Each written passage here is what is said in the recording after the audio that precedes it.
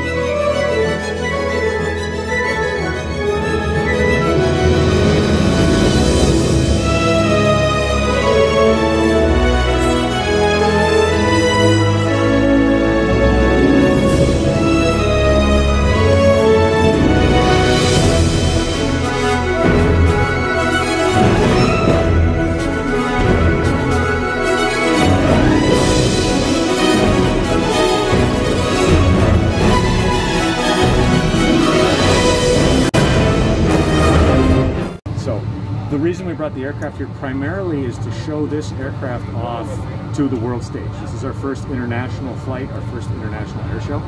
We have 8 customers for the 777X family now, and a number of them are already based here in the Middle East and in the UAE. So we have customers who will receive this aircraft and aircraft like it starting at the end of 2023. So you already have the customers in the UAE or in the Middle East region? That's correct. Actually, as you go outside the door of the aircraft, if you look up above the door, you'll see the tail logos of all of our current customers.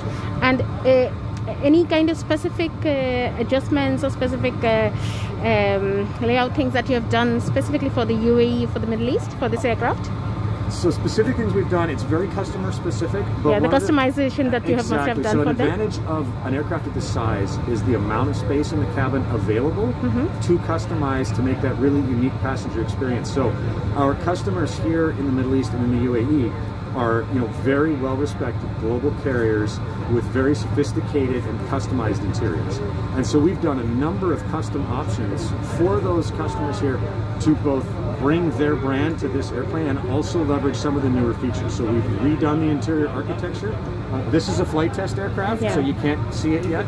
But as we start to bring those production aircraft into service, we took a lot of what we learned on the 787 and applied it to the larger aircraft. So it's a more spacious feeling, more accommodating overhead bins, more seating options. It's actually a little bit wider in here than today's 777. And all those options combine with custom features that the airline can do to make it really distinctly an Emirates or a Qatar or an Etihad or a British Airways or a Cathay Pacific cabin. Yep. Anything specific customization you would like to mention for that you have done for the Middle East or the UAE specifically? I think probably the most important customization we've done to support customers right here in the Middle East is Emirates is the world's premier 777-300ER customer. So we've provided a number of options that allow them to bring their favorite features from their 777s. For example, the wood paneling, the adjustable dividers in premium class, to bring that experience onto their 777-9 in the future, as well as some new and exciting developments to make that even more impressive than today's product. Okay.